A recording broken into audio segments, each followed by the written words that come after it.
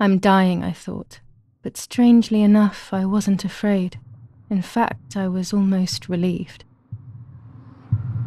When I returned, I found myself once again in the midst of a bad dream.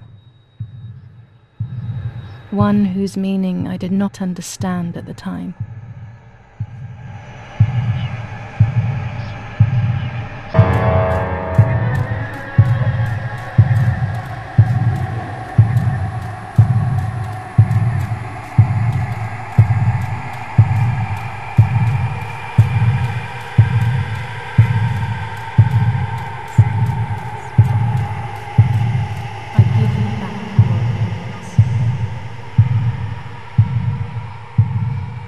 I give you back your appearance. I give you back your appearance. I give you back your appearance.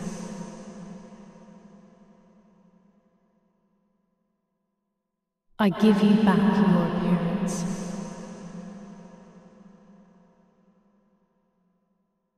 I give you back your appearance. I give you back your appearance. I give you back your appearance. I give you back your appearance.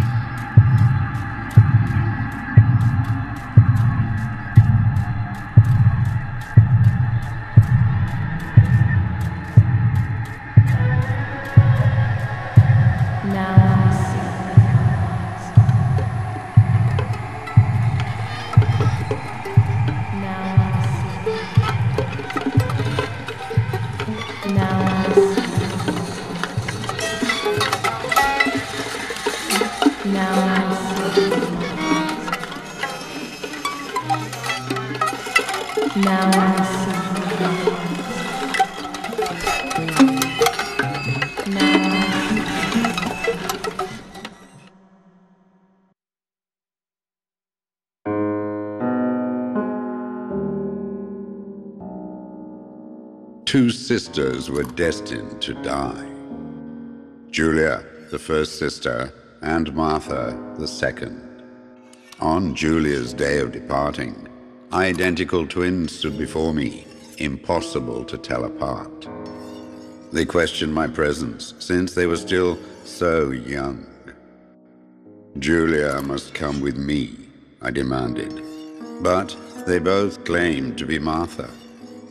I explained that Martha's fate was soon to be the same, and their games were useless. I didn't have time for it. The war was keeping me busy. But they didn't concede, and instead kept insisting. Can we follow you together? No, impossible. Are you sure Martha will die too? Nothing is certain in wartime. What if the wrong person went with you? Then you would have cheated death. One would die unjustly, and the other would simply be delaying her fate. They discussed amongst themselves, then hugged before one of them came forward. She stared in a determined, almost threatening manner. I guessed it was Martha sacrificing herself, giving more time to her sister. But I stayed silent, not to reveal their failed deception. No one lies to the face of their own death, so I asked how their choice was reached. We drew lots by throwing a medallion, she said quietly. They had trusted in fate. Oh, how naive they were. They knew fate plays by its own rules, which is true, but it is also my ally. Fate never would have allowed the wrong girl to follow me. In that case, my work was done. She must have been Julia. However, little to my knowledge at the time, That blasted medallion had the same name engraved on both sides. Martha's. So, my first assumption was correct. They were too damn smart, and had fooled both fate and me. One thing is for sure. I'll put things back where they belong. I will correct my ignorance and give fate back its blindfold.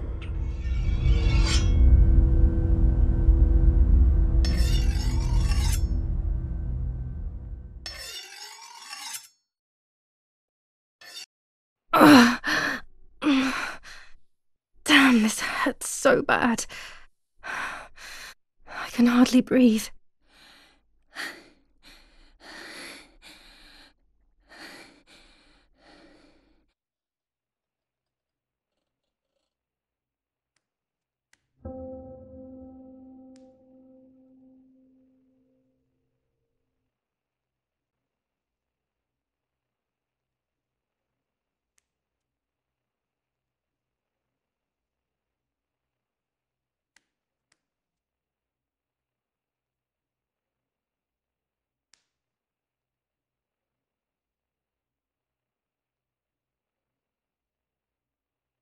Looks like Mother has been here all night with me. Or rather, with Martha. She even left her medication behind. She can't live without that now.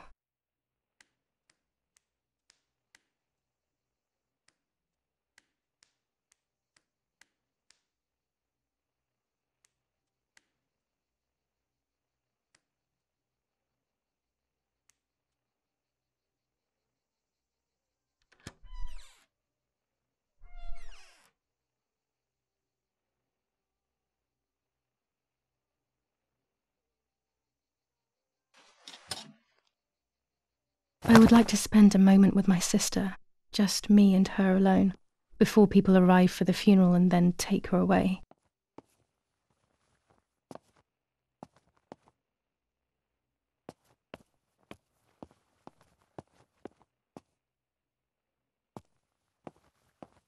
No, my bag is not here.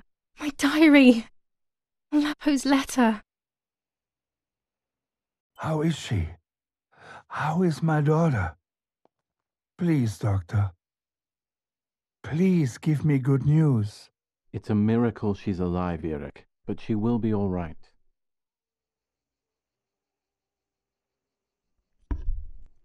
The bullet passed right by her heart and exited her chest.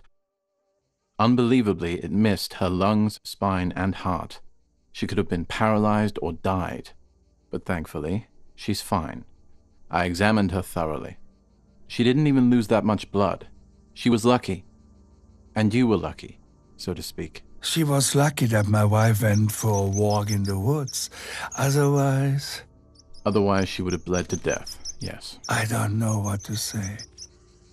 All of this, it's too much. So much death and suffering. Nothing more. Don't worry, Eric. She's young, so she'll recover quickly. I'll be here all day anyway. Thank you, doctor, for everything. Do you mind coming with me to pick my wife up from the cemetery? The funeral will start soon in the chapel. Of course not. Lead the way. You know, with all of these preparations for the funeral, Irina wants everything to be perfect. It's her way of coping, so she doesn't have to think about everything going on. She is a woman who has suffered so much. Maybe too much.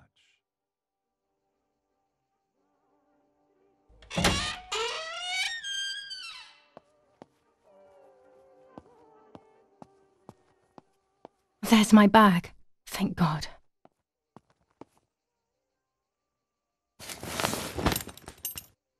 Let's hope Lapo's letter is in there.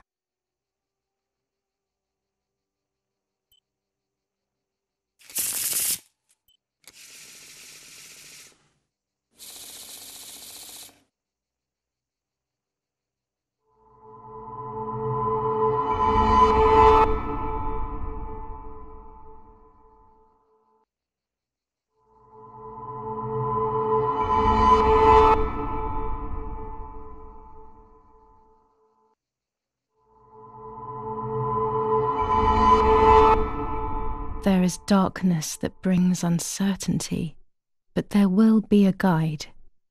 Something that can teach me something.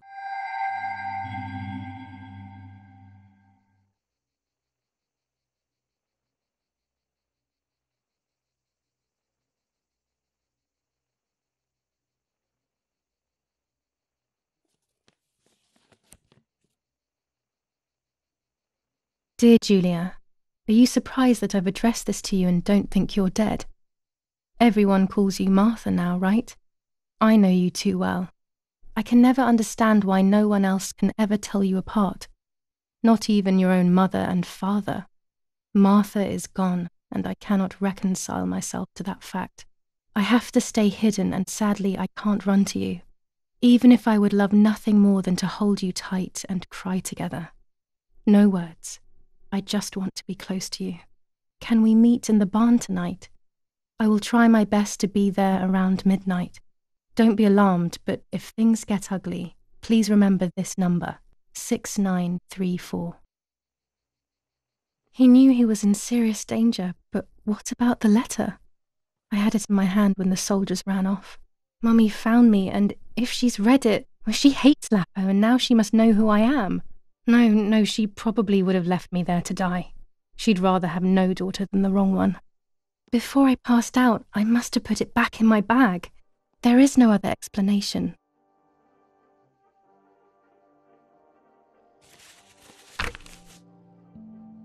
July 19th. I retrieved the cameras at the lake, but I had convinced myself that I was the one who had hurt Martha. So much so that when I had the rolls with me on the way home, I found myself in another horrible dream. I don't even remember going to sleep. As soon as I woke up, I developed the film. The photos confirmed to me that my memory of that night was correct. It was a great relief. I have decided to go back to the lake in an attempt to communicate with the White Lady. I know it's a crazy thought, but I can't get it out of my head. I need to know what happened to Martha, so I must pursue every possible avenue, even the path of insanity.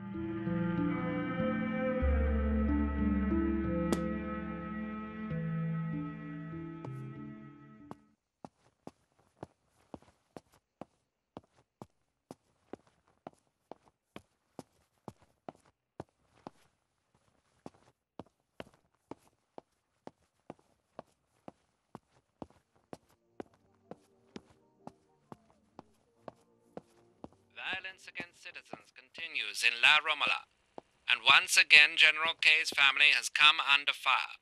Now it is the life of her sister, Martha, that is in danger. The blow from the gunshot in her back could have killed her. It is only by the grace of God that the girl is alive. The anti-fascist political motive appears to be the only reason behind the cowardly act. The New Zealand troops are advancing slowly.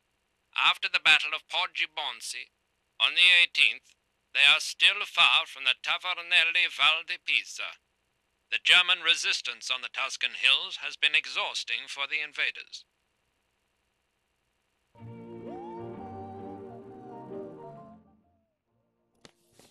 General Edict K. New rules on curfew and women's behaviour. German command of S. Vincenzo Attori. Telephone number 1185.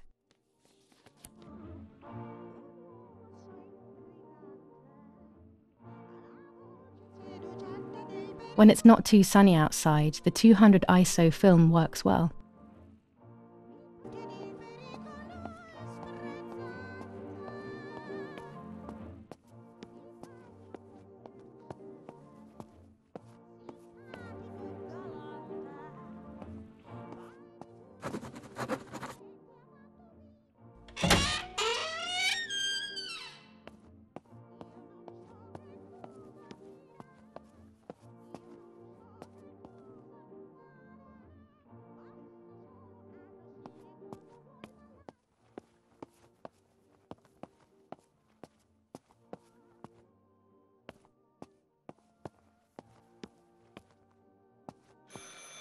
I should pick up the phone but remain silent. If I let the caller speak first, I'll find out who it is.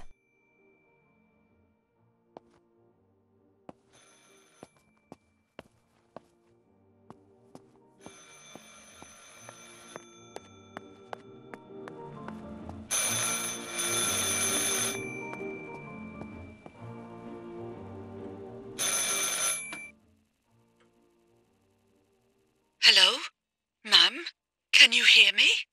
Is there somebody there? Mr. Eric? It's the nanny. I can confide in her. Nanny? Hello, it's me. What? Hello? Oh, my lord. I must be dreaming or something. No, Nanny, you're not dreaming. It's really me, it's Julia. Oh, my God. Julia, my little sparrow. How wonderful. Sorry, but I thought you were dead. I saw you lying there dead. This brings me so much joy that... Actually, you must explain to me, my little sparrow. What is happening? I told Nanny everything that had happened. She was sad for Martha, of course, but very happy at the same time. I was the one she had a special bond with. I explained to her that I wanted to try and meet the White Lady, even if I knew it was a silly idea. But she didn't think I was a fool, quite the opposite. She explained to me what I should do in an attempt to meet her. It was complicated. I noted everything down carefully in my diary. Who knows, maybe she did it only to keep me occupied, while deciding what to do with me and who to warn. I won't ever know, though, because that very same day, a bomb struck the villa and she died. They all died. We should have been in that house ourselves, but instead... Poor Nanny. Bye, Nanny. I love you. Goodbye, my darling. I thought I'd lost you. Be careful, my little sparrow.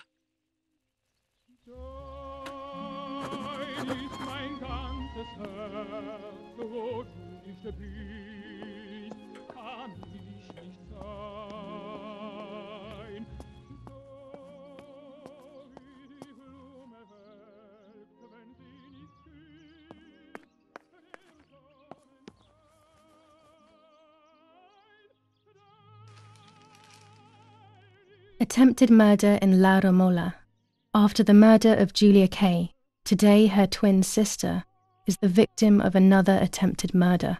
The condition of the young girl, found by the German troops, is no cause for concern.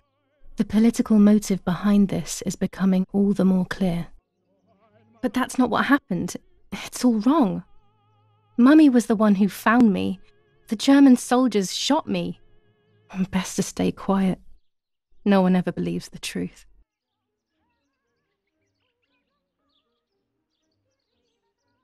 Even in Florence, the war is beginning to be felt. Supplies are starting to run out. Bread may only last a few more days. Prices are rising dramatically. Meat can now be found for 100 to 140 lira per kilo. The gas has been cut and there is no coal. Attempted murder in La Romola. After the murder of Julia Kay. New ordinance ban on the use of bicycles. Over the last few days, cyclists have once again shot at members of the Italian armed forces and at civilians in the streets. The offenders will be punished in accordance with German martial law. The Battle of Tuscany. German operations in the Livorno area. Extremely violent fighting in the streets of the city.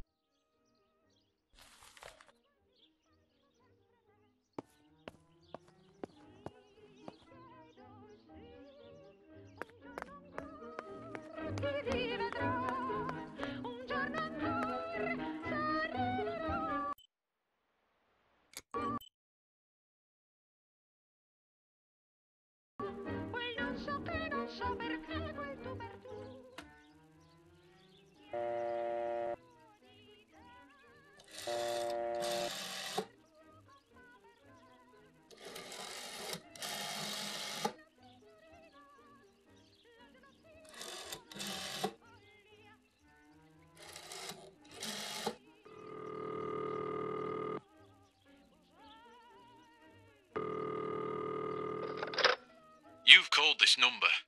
Damn, Lapo must be dead then. Rest in peace, fair comrade. Yes, Lapo is dead. I am No, don't talk. We don't need to know who you are. By calling this number, it means Lapo wanted you to complete his work. A telephone cable near the house of German General Erich K. has to be cut. One goes to the house, but there's another cable we suspect is connected to a secret base. That is the one that has to be cut. If you see any German vehicles around, let us know immediately.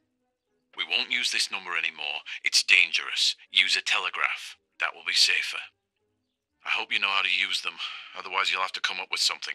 This is important. Frequency X. Before the message, telegraph, town on fire to identify yourself. Long live the homeland. Long live the liberation.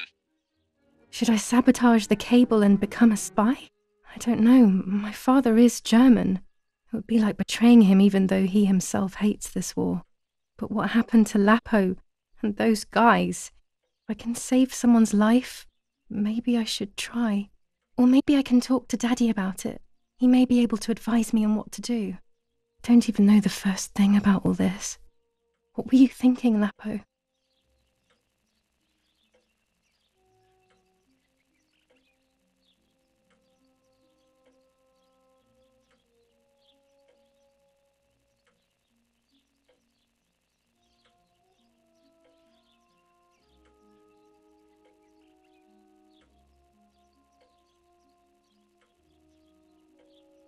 I decided to tell my father everything. I loved him very much, so I couldn't do such a thing in secret. I didn't understand anything about these things. I would have acted without knowing what I was doing. Daddy told me to agree to their requests and report everything back to him. He implored me not to get myself into any trouble, like all fathers do.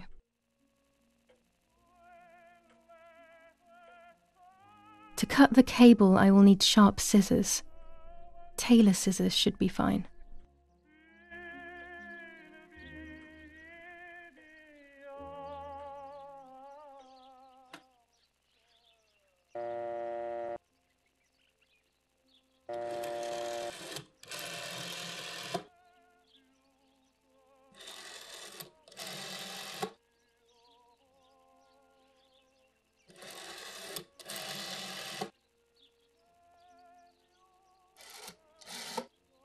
Why would I call the asylum?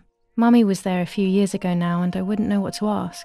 To be honest, I don't understand why the number is still here.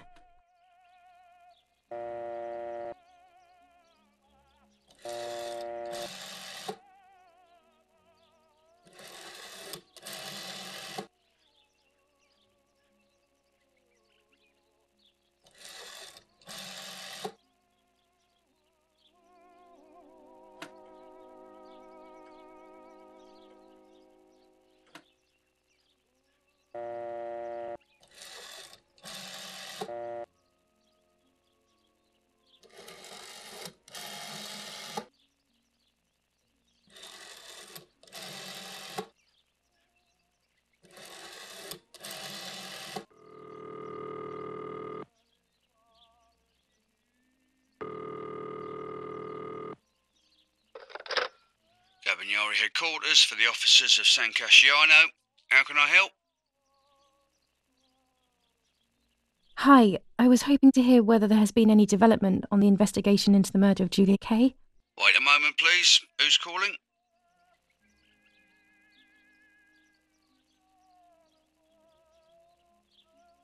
I am Irene Kay, Julia Kay's mother. Mrs. Kay, forgive me. I didn't recognise your voice. Unfortunately, I don't have any real news. We are following up on some suspects. We assume we're with the boy who was killed in the woods outside your house. They seem to be planning something else. But your husband is probably the best person to ask about that.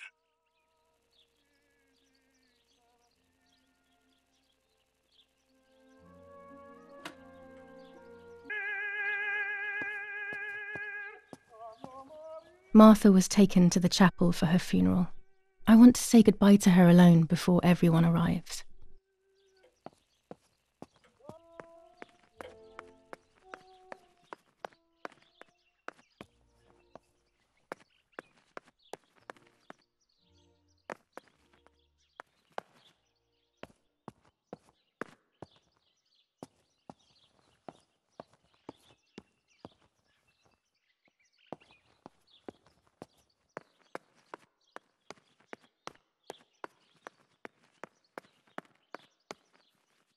When I was little, these barrels seemed enormous. I thought I could live inside one.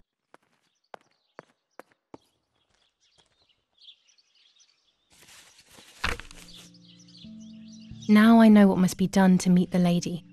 Nanny has explained everything to me. I must try to meet her early in the morning when it is foggy, or all will have been in vain. That's what the legend says. This is what I need to do. 1. I must re-invoke her loss by putting her into contact with her lover. To do this, Nanny said to look for his grave in the woods, but there are so many. Daddy always said that infrared photos can see what the naked eye cannot. Maybe then they also see ghosts. There wouldn't be anything strange about that now, considering I'm trying to contact one after all. How crazy. 2. A part of me needs to enter her world. A lock of hair would work, so I'll need scissors to cut some off. 3. I will need an object that connects her world to mine. I don't know what to do for this yet. Hopefully something will come to mind when I least expect it. 4. To communicate with her, I will need to use my tarot cards. I will meet with the lady on the island where her lover was executed.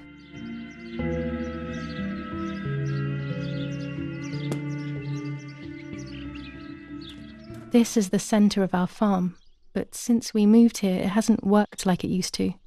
Security matters, Daddy says.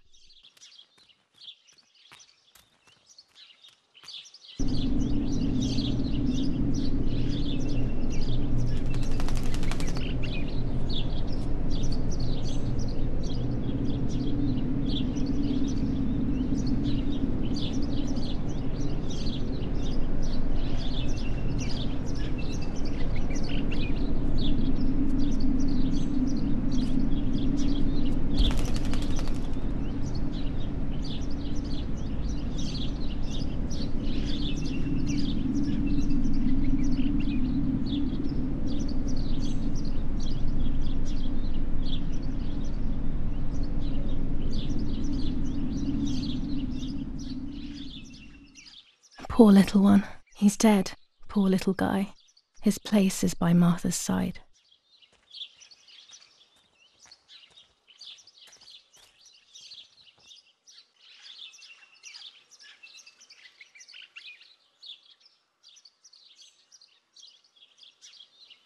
Nanny always calls me Little Sparrow. This is the part of me that died with Martha. It'll be safe next to her.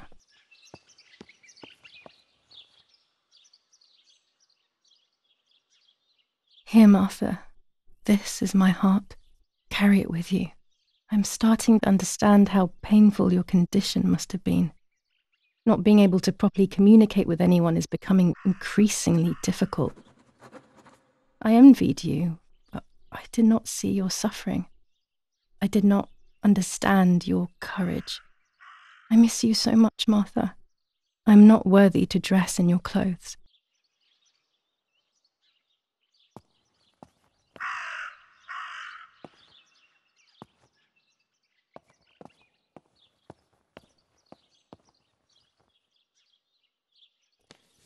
Commune of San Casciano, Province of Florence. Death certificate. From the Register of Death Certificates of this commune, number 174, Part 3, Series 12 of the year 1944. It is certified that on the day of the 16th of July of the year 1944, Julia K. has died, resident of Villa Perchabaya, born in La Romola. On the 26th of February 1923, the daughter of General Erich K. and Irene K. Don Attilio D. will give the funeral and the esteemed Mr. Alberto M., who will look after the burial in the cemetery of La Romola. Telephone number 6537. The official state civil service. General Galeazzo T.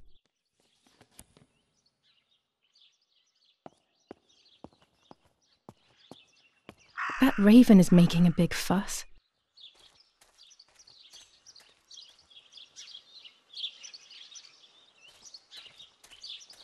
Maybe it's the same raven that killed that poor sparrow.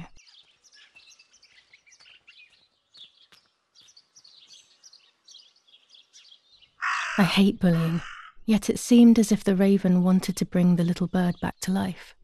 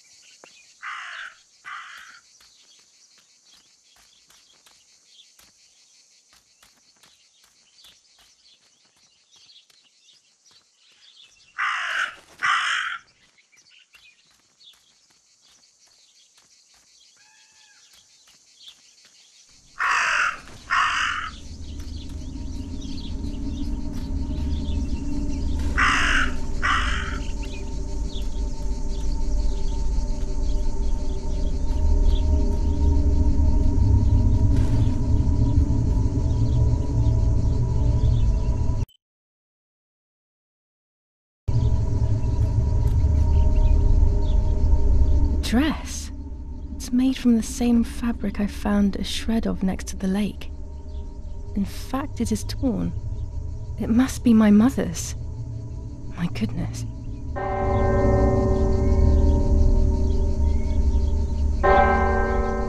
I started to suspect that Mummy could have been involved in Martha's murder. Lost in these thoughts, hours passed, and I completely forgot about the funeral. When I realized it was evening, they were already carrying the coffin towards the cemetery.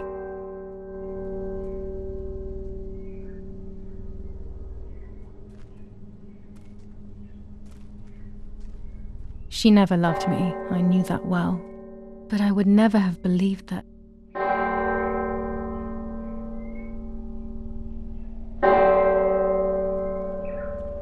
Had it been her? I struggled to believe it, but it made so much sense. At the lake, she must have thought Martha. When the funeral ended, I felt an irresistible urge to play. I loved music. I started playing without thinking about the possible consequences. I didn't care anymore. I needed to feel alive, to exist again.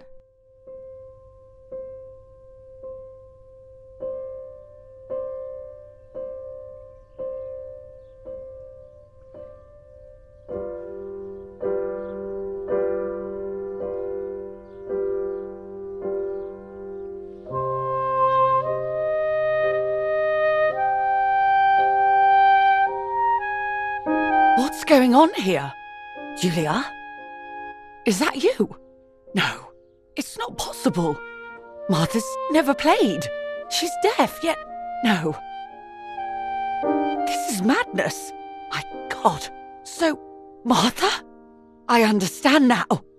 You can get all of the attention, right? You were jealous, weren't you? Because she was a wonderful girl and you're just a useless little slut. How did you manage to convince her? I get it now. But she talked to me. No, it doesn't make sense. I will have you locked up in an asylum. You hear? That's enough. You will pay for what you've done, you cursed lunatic. They will torture you to reveal the monsters in your head.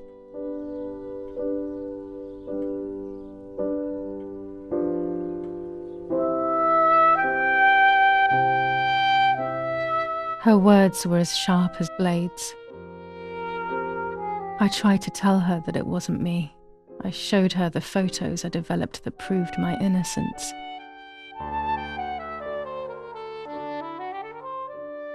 But she grew all the more angry, calling me crazy, and then she began to hit me with everything she had at hand. I closed my eyes as more darkness began to take over in me. Memories came flooding back, not memories of actual past events, but more so of feelings I had when I was little. They were scary. They were the fears of a little girl. Despite what had happened, I went walking in the woods early the next morning to meet the lady.